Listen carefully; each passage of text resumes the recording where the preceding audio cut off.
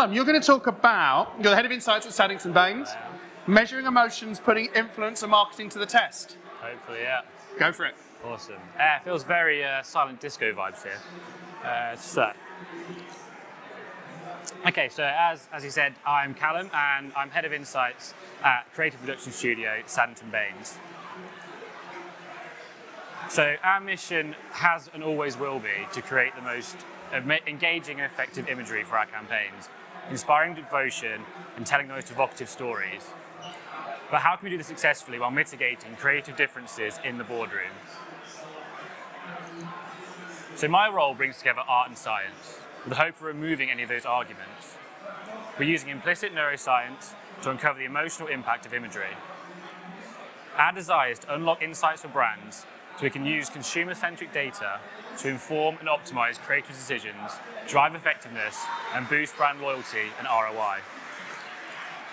And you may be thinking, why is someone from a small creative production studio standing in front of you talking on this stage about influencer marketing? So let me explain. So a couple of years ago, Saddington Baynes decided to embark on an industry-wide benchmarking study to truly understand the emotional impact and effectiveness of campaign imagery, ideally hoping to uncover new insights, trends, and various compositional patterns that would emotionally optimize our creative decisions. The results suggested that campaigns are no longer emotionally engaging and pulling the levers we want to. One of the most prominent trends that demonstrated this was the use of talent within imagery. So after a ton of research to back up our findings, I'm here today to share with you, for the very first time, our influencer marketing insights. We're also going to talk about some marketing misconceptions and why sometimes we should rely on consumers' gut instincts instead of growing trends that are happening within the boardroom. So before we dig into what we found, here's some background info at how we're looking at consumers and their emotions through a slightly different lens to you typically might do. Traditional market research of creative campaigns does not necessarily get to the bottom of how consumers really feel. We believe if you want to know how your consumers actually feel about your creative campaigns, you don't need to ask them. We use implicit testing, a methodology which relies on understanding a consumer's speed of response to a stimulus, and can then take that data to understand how readily they associate that stimulus with a specific brand attribute. This uncovers previously unknown insights and a potential campaign effectiveness before it has even gone to market.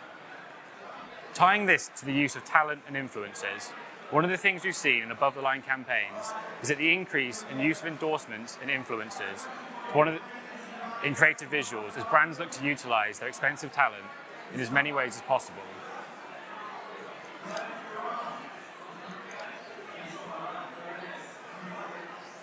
So in 2020, Warp data estimated that influencer marketing is valued around $10 billion over the course of the year, and predicting this to rise in double-digit percentage points year on year, with platforms such as TikTok, Instagram, and Twitch leading to the age of the influencer. There is no denying the short-term effectiveness and boost in ROI for brands with these influencers. However, this short-term thinking appears to be having a potentially detrimental effect on the relationship consumers have with your brand. Now, we all know that marketing budgets after the last year are under unprecedented pressure, and the rise in popularity of influencer marketing is becoming increasingly expensive. Marketers are now focusing more than ever on spending in this space, but there are already signs that this technique is being exploited and is now potentially harming brand value and authenticity. Brands are putting a face at the center of their creative strategy. There is limited research into the actual impact of this. So what is actually happening to your brand when you put a face rather than your product at the center of your campaigns? Something we use to support our research is leveraging the vast quantities of academic data out there on how the human brain works. Neuroscience tells us that faces used in advertising as a shortcut to emotional engagement, and creating a bond with an audience is something because they're easily recognizable. And that's just a face. Obviously, a celebrity endorsement goes that much further to tapping into desire and memory in order to increase brand awareness. Again, this is something in the short term is really successful. However, our research suggests that talent in advertising is actually having a negative effect on brand value, emotional engagement, and brand trust. So let's take a look at some examples. Have a look at these cosmetic campaigns. Have a think about which ones you think are more trusted. Trust is a key metric in the cosmetics sector. Both these images are taken from the same brand and advertising the same product. One is taken from their print campaign, and the other is taken from the product purchase page. What we actually found is that the image on the left, the one now on the top, it was a product shot, was actually 400% more trusted than the campaign containing talent. This should be of concern, as it's likely that the one containing talent will be the one that consumers have the first point of contact with the brand. This particular brand as well is one that oozes trust in their overall brand messaging, and the brand owner actually speaks directly to a lot of the consumers on social media. However, their campaign imagery using talent is not evoking this same message. All this came from the benchmarking study I previously mentioned. It's outlined here in a bit more detail. As I said, we tested 300 campaigns against 30,000 respondents, collecting over 7 million data points. Now, this project had no initial hypothesis, so we weren't looking at understanding influencer marketing from the start. We were open to looking at all the different visual elements which went into creating campaigns. Each campaign was tested against 5 core attributes, which you can see at the bottom. The 5 were the emotional pull, so how positively or negatively is your imagery perceived? Distinctive, do you stand out? Quality, does your campaign come across as high or low quality? Is it seen as premium? And progressive, are you able to evoke feelings of being modern just through your imagery?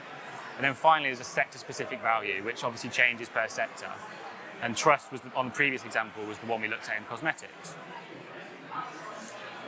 But the results around trust were not just a fluke. So have a look at these images from the beverage sector. Which one of these do you think, or do you feel, drove the highest emotional pull? It's probably not surprising because of what I'm talking about, but it's actually the product shot, the one created on focused on the product itself, which came out on top, clocking around 200% more emotionally positive than the other one. This is something that I personally found really surprising. To expect that a simple product shot would be much less emotionally engaging than especially when pitted against something promoting a fun lifestyle and showing the product being used in situ. Something to consider as well is the campaign on the bottom actually features some high-level celebrity influencers. This particular one is US actor Ted Danson, who I imagine doesn't come cheap. You'd expect the investment made into this type of advertising would lead to an increase in brand value and emotional engagement, but it seems it does not. So why do we think emotional effectiveness is so important? There's common knowledge that emotionally charged campaigns are key forces in driving high return on investment. Association, memory, and engagement are intrinsically linked to trust and purchase behaviour, and if we, as marketers, could tap into all three, we've really hit the jackpot. It's all about long-term planning for your brand. So just to show this off, can I take a look at these 3 adverts? I'm sure you all remember them. I'm sure you probably remember which brands they're for. Now, what is something they all have in common? Each of these examples puts emphasis on brand message and brand identity. Now, while they may not be focused on the product itself, they all, with the exception of maybe the Coca-Cola one, they're all built around a strong creative idea which scratches that emotional itch, which we all love to have. Also, notice the lack of talent, maybe with the exception of the man in the gorilla suit. These campaigns are not tied to an individual, but are wholly brand-centric. Why do we see value in building brand for the long term? Building a brand relies on an emotional connection between your product, your mission, and your consumers' beliefs. In summary, authenticity. It's no surprise that a trusted influencer endorsing your product increases sales in the short term. It may be increasing relevancy and brand recognition, but is it building trust in your brand overall? When you rely on another person to endorse your product, what you're doing is you're using their own brand to influence their audience, when they aren't necessarily adding long-term value to your brand and your audience. Plus, what happens when you brand value when the influencer becomes inauthentic? This can either come from influencers or celebrities falling out of favour, such as the ongoing issues facing Chrissy Teigen this week, or can come from poor messaging, where the brand focuses on who, not what they are talking about. or can just come from someone who does not really fit the brand, like Snoop Dogg for Norton antivirus. Just think, do you want to be placing your whole brand value in the hands of someone else? Also, one of the things we noticed from print campaigns we tested is the use of talent effectively promotes a lifestyle. What they're basically doing is using the same model that advertising has been used for decades, with a slightly different, redressed umbrella term of influencer marketing. And we've found that consumers aren't completely sold into this. So we know that consumer perception has changed, and brands need to be advocates of this change. Traditional marketing practices, such as this one, showing Bradley Cooper supporting an IWC watch, which is a very expensive watch, and flogging it in a traditional, perceived, desirable lifestyle manner, is no longer driving emotional engagement, which can lead to purchase behaviours. In fact, what we're actually finding is this style of advertising, in this sense, is perpetuating distinctly negative feelings. This is not what consumers want from brands now. What we're challenging brands to do is think differently. Consider your creative campaigns and how can you stand out from the crowd. This can help increase that brand trust that is so important, and people recognise you for your brand, not who you work with. Consumers crave authenticity, and brands crafting product-centric campaigns are benefiting from increased emotional engagement, increased asset distinction, and building brand trust for long-term successes. Simply put, having your product at the centre of your campaigns and crafting unique selling points around your products for your brand is more emotionally effective than using talent.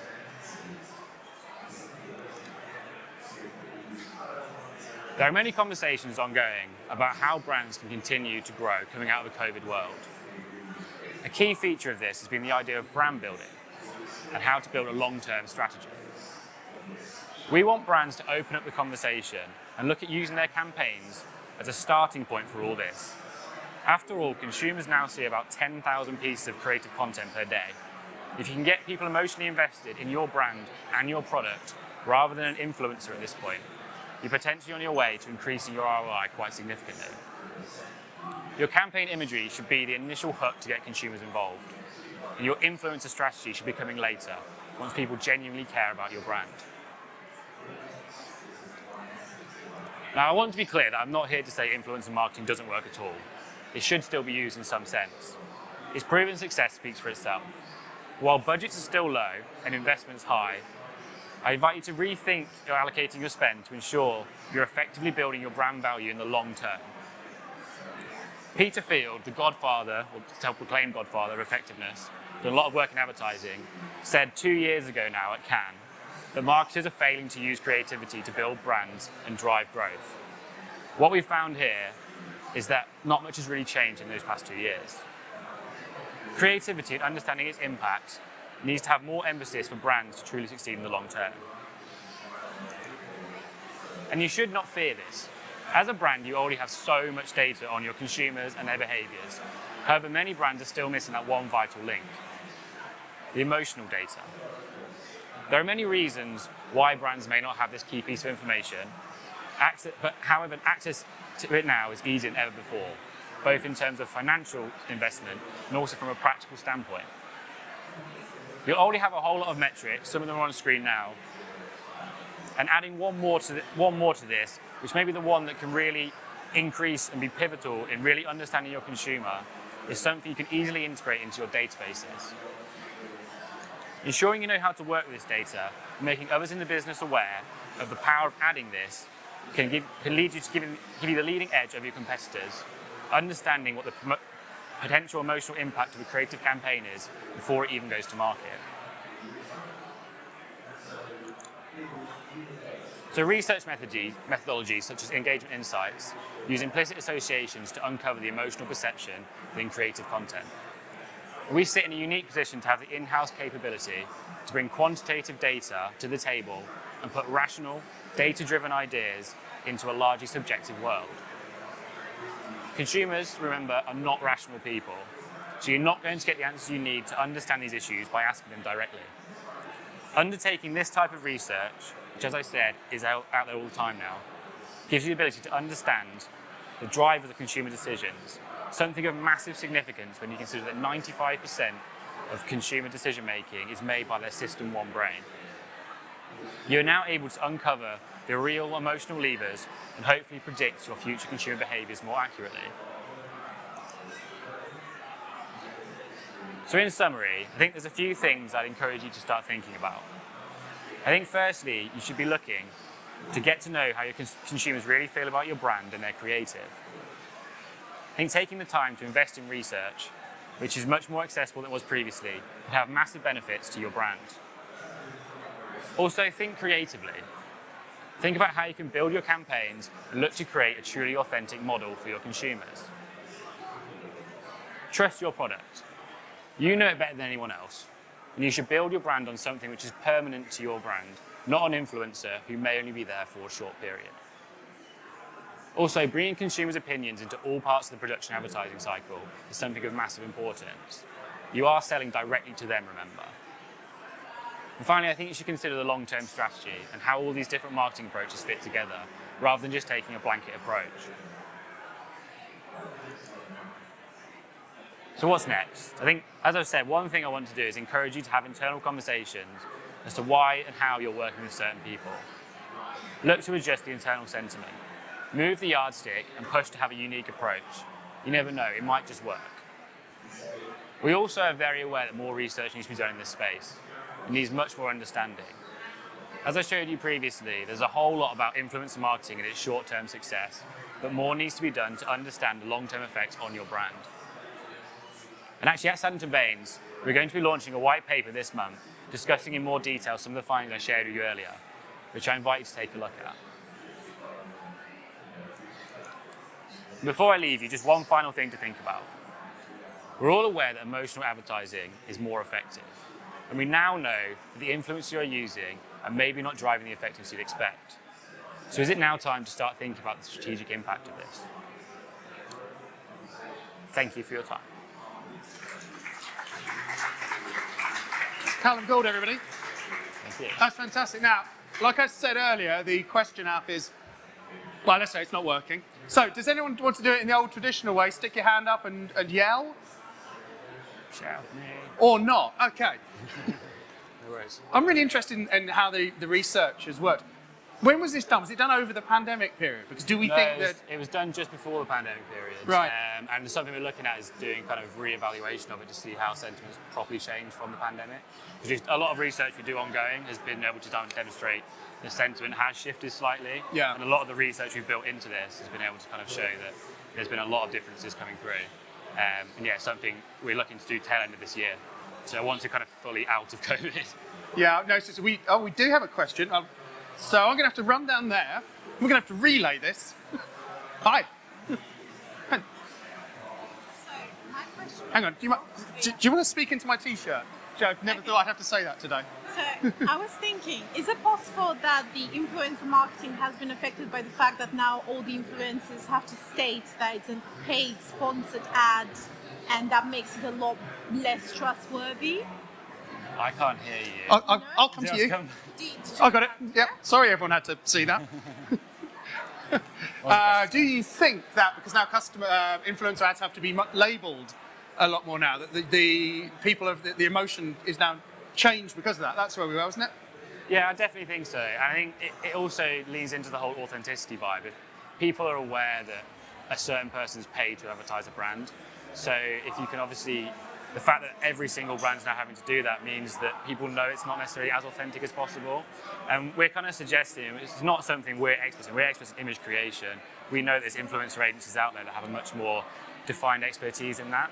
So what we want people to do is think about using their creative campaigns, and then once people are on board with the brand, get them to engage with people further down the line, because that's when it actually becomes a genuine approach, and you're actually talking to someone who cares and knows about the brand. And it could be any level of celebrity. They could be working with somebody who, I don't know, could be a very low-level micro-influencer who's got 10,000 followers on socials, or could be a really high-level influencer. But just having kind of the image of Bradley Cooper being on screen, I think demonstrates, you know that he's not using that watch, you know he's not riding that motorbike. So yeah, I think definitely having that sort of thing strips away that authentic vibe which brands are trying to put on. That's brilliant, and we are bang on time. So ladies and gentlemen, please get up for Callum Gould of Saddington Baynes.